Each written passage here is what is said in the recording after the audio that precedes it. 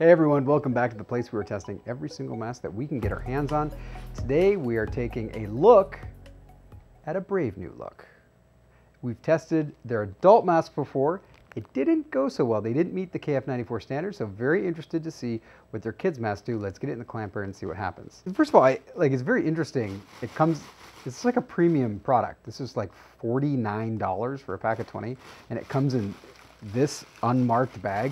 I mean, the only way we knew that it was from Brave New Look was, I think that it was the return address maybe on the bag. So they are individually packed, which I like, but they're claiming to be KN95s, not KF94s, and they're not. And I'll tell you how I know that in just a second. Okay, got it in a clamp. Good clamp there. And we'll let her rip. This is a PFE machine, Particulate Filtration Efficiency machine.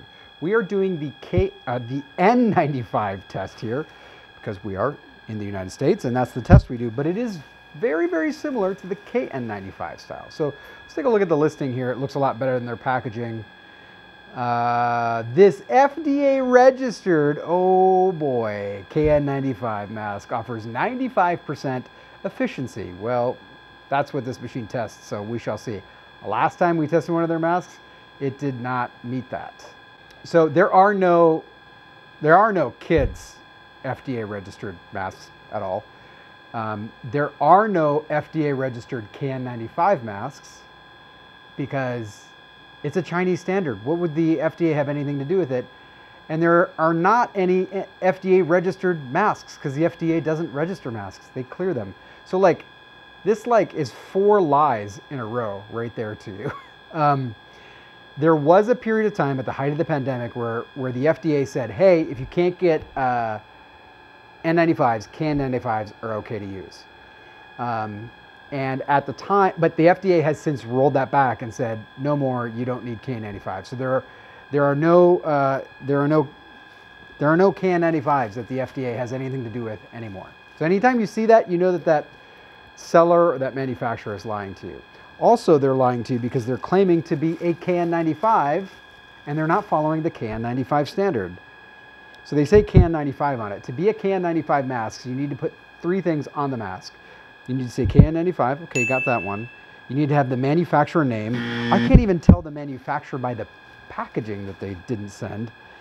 And you've got to say the executive standard, which the most recent standard is GB 2626-2019. I know, I have that memorized. Very exciting person. So they're lying to you about a ton of stuff on the listing. They're lying to you about being a KN95, which is just not cool. So the question is, what else are they not lying to you, or what else are they lying to you about? There's like 7 tests that you have to do to be a KN95. I'm doing one of them here, but I'm not going to do all the other tests. It takes too much time. I only have so much time in the day. And so if we're not doing all those tests, how do we know that mask is really going to protect you? Well, let's take a look at the...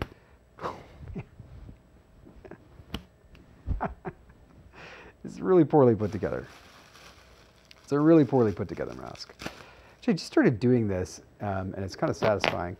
Okay, that's pretty well put together. I'm going to try the smell test here. Oh, good Lord. Oh, God. Oh. I got to be honest, I have this slight fear that someone's going to send me a mask to test and it's just going to be to kill me because they hate my mask videos. It's probably like 3 people in the world that watch these, with you and me. And I bought these, so I know that didn't happen in this case. However, that was something that went through my head. It smells so horrible. I'm going to do it again. Oh, it's very familiar. Oh, it's mold that's recently been cleaned with bleach. That's what that smells like. I have not smelled that before in a mask. That is very interesting. I don't know what's going on with this factory, but I don't like it. All right, now back to the test. The whole reason we're here is to check out what this machine says. Now, do we see the airflow resistance? Mm-hmm. What was it? It's 145. 145. So the airflow resistance was 145 pascals. We want it to be under 150 if we're going to wear this for a long period of time.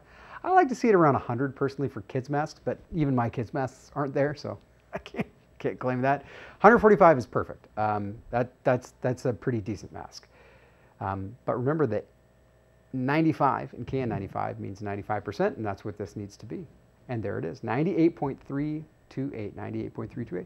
So all the other subjective things aside, the adult masks did not meet standard.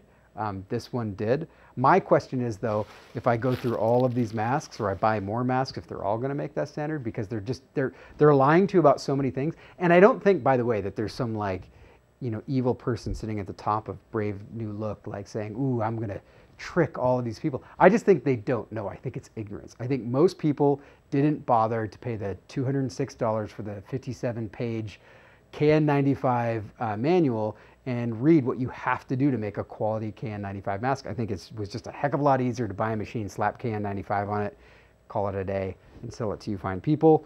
That said, the fabric on this mask is pretty good, so I gotta give them that.